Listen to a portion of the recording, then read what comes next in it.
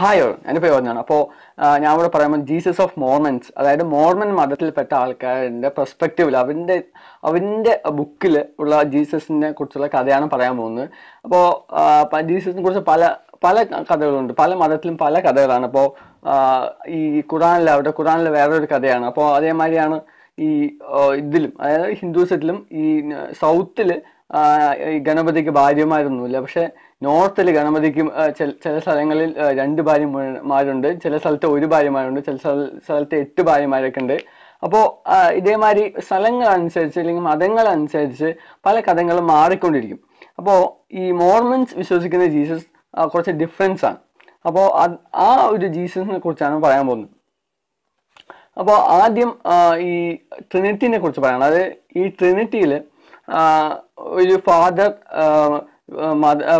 Jesus, father and holy spirit, അങ്ങനെ ഒന്നുണ്ടല്ലോ, father, the sun and holy spirit. അപ്പോൾ ഇതില് ഇവരുടെ ട്രിനിറ്റി എന്ന് വെച്ച് കഴിഞ്ഞാൽ, ഇവരുടെ ആ ട്രിനിറ്റി കോൺസെപ്റ്റ് എന്ന് വെച്ച് കഴിഞ്ഞാൽ, ഈ എലോഹീം എന്ന് പറഞ്ഞ ആളാണ് ഫാദർ എന്ന് പറയുന്നത്. അപ്പോൾ ആദ്യം എലോഹീമിനെ കുറിച്ച് പറയാം, ജീസസിന്റെ ഫാദറിനെ കുറിച്ച് ആദ്യം പറയാം. അപ്പോൾ എലോഹീം എന്നുള്ളത് ഒരു ദേവതയുടെ മകനായി ജനിക്കുകയാണ്. അപ്പോൾ കുറേ ദേവന്മാരുണ്ട്. അപ്പോൾ അവരുടെ ഒരു മകനായി ജനിക്കുകയാണ്. എന്നിട്ട് പിന്നെ വേറൊരു പ്ലാനറ്റിൽ എലോഹീം ജനിക്കും. പിന്നെ അവിടെ നിന്ന് മോർമൻസിന്റെ ടീച്ചിങ്സ് ഒക്കെ മനസ്സിലാക്കി അതൊക്കെ പഠിച്ച് എലോഹീം ഒരു ദൈവമായി മാറുകയാണ്. അങ്ങനെ ദൈവമായി മാറുന്ന സമയത്ത് വേറൊരു പ്ലാനറ്റിൽ പോയിട്ട്, അതായത് ഒരു കൊലോണ എന്ന് പറയുന്ന ഒരു സ്റ്റാറിന്റെ അടുത്തുള്ള ഒരു പ്ലാനറ്റിൽ പോയിട്ട് അവർ എലോഹീം താമസിക്കുകയും അവർക്ക് അവിടെ എലോഹീമിന് കൗണ്ട്ലെസ് വൈഫ് ഉണ്ട്, എന്നാ പറ്റാത്തത്ര വൈഫ് ഉണ്ട് എലോഹീമിന്. അതുകൊണ്ട് തന്നെ കുറെ മക്കൾ ഉണ്ടാവുകയാണ്. മക്കൾ ഉണ്ടാകുമ്പോൾ തന്നെ ഭയങ്കര ആ പ്ലാനറ്റ് മൊത്തം മക്കളിനെ കൊണ്ട് നിറയണം, അത്രയ്ക്കും വൈഫ്സ് ഉണ്ട്. ഒറ്റ ആളുള്ളൂ എലോഹീമിന്, പക്ഷെ വൈഫ്സ് കുറെ ഉണ്ട്. അപ്പൊ അങ്ങനെ കുറെ കുട്ടികൾ വരുമ്പോൾ ആ പ്ലാനറ്റിൽ കൊള്ളാതാവുകയാണ്. അപ്പോൾ ശരിക്കും പറഞ്ഞാൽ ഒരു ബോർഡ് മീറ്റിംഗ് വെക്കുകയാണ്. കുറെ മക്കളിനെയൊക്കെ കൂട്ടിയിട്ട് ഒരു ബോർഡ് മീറ്റിംഗ് വെക്കാൻ, ഇനി എന്താ ചെയ്യുക, ഇത്രയും പേരുണ്ടല്ലോ, അപ്പൊ എന്താ ചെയ്യാന്നുള്ള ഒരു ബോർഡ് മീറ്റിംഗ് വെക്കാൻ. അപ്പൊ ഈ ബോർഡ് മീറ്റിംഗിൽ പ്രധാനമായിട്ടുള്ളത് ലൂസിഫറും ജീസസുമാണ് ഏറ്റവും കൂടുതൽ മുതിർന്ന ചിൽഡ്രൻസ് എന്ന് പറയുന്നത്. ജീസസ് എന്ന് പറയുമ്പോൾ മോർമൻസിന്റെ ജീസസ് ആണ് പറയുന്നത്. അപ്പോൾ ഈ ലൂസിഫർ എന്ത് വാദിച്ചെന്ന് വെച്ച് കഴിഞ്ഞാൽ, നിങ്ങൾ എർത്തൊക്കെ ഉണ്ടാക്കിക്കോ, പക്ഷെ എർത്ത് എൻ്റെ നിയന്ത്രണത്തിലായിരിക്കണം എന്ന് പറഞ്ഞു. പക്ഷെ ജീസസ് എന്താണ് പറഞ്ഞതെന്ന് വെച്ച് കഴിഞ്ഞാൽ, എർത്ത് ഉണ്ടാക്കുന്നതിൽ ആർക്കും ഒരു എതിർപ്പില്ല. പക്ഷെ ജീസസ് പറഞ്ഞ എന്താ വെച്ച് കഴിഞ്ഞാൽ, എർത്ത് ഉണ്ടാക്കാം, പക്ഷെ അവർക്ക് ഫ്രീ വിൽ കൊടുക്കണം എന്നാണ്. പക്ഷെ ലൂസിഫർ അതിനെതിരായിരുന്നു. അങ്ങനെ ഈ കോൺഫ്ലിക്റ്റിലൊക്കെ ഏർപ്പെട്ടിരുന്ന സമയത്ത് ഈ ലൂസിഫർ ഭയങ്കര ശക്തമായി വാദിച്ചു, എനിക്ക് ഈ ഭൂമിയുടെ ഭരണം തരണം എന്ന് പറഞ്ഞിട്ട്. അപ്പോൾ ഈ വോട്ടിനിട്ടു.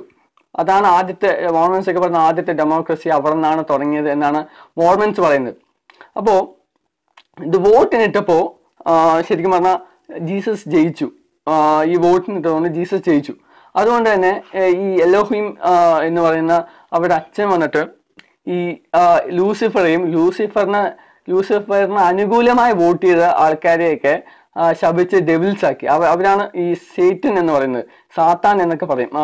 അവരാണ് ഈ സാത്താൻ എന്ന് പറയുന്നത് എന്നാണ് മോർമൻസിന്റെ വിശ്വാസം.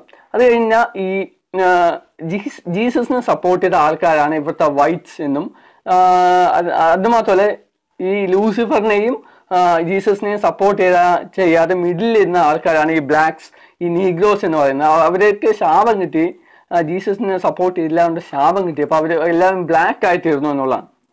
അതാണ് ഈ മോർമൻസിന്റെ വിശ്വാസം എന്ന് വെച്ച് കഴിഞ്ഞാൽ.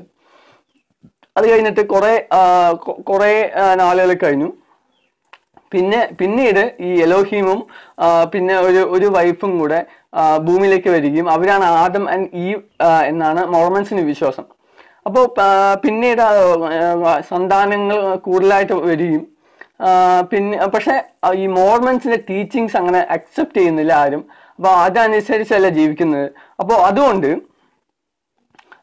എലോഹീം ഭൂമിയിൽ വന്നിട്ട് വെർജിൻ മേരിയെ മീറ്റ് ചെയ്തിട്ട് ജീസസിനെ ഒരു ഫ്ലഷ്, അതായത് ഭൂമിയിലേക്ക് കൊണ്ടുവരാൻ വേണ്ടിയിട്ട് ശ്രമിക്കുകയാണ്. അങ്ങനെ ജീസസ് ഭൂമിയിലേക്ക് വരികയും പിന്നീട് അദ്ദേഹത്തിന്റെ ടീച്ചിങ്സ് ധാരാളം സ്പ്രെഡ് ചെയ്യുകയും അതേപോലെ തന്നെ മൂപ്പര് കല്യാണം കഴിക്കുന്നുണ്ടോ, മോർമൻസിന്റെ ജീസസ് കല്യാണം കഴിക്കുന്നുണ്ട്.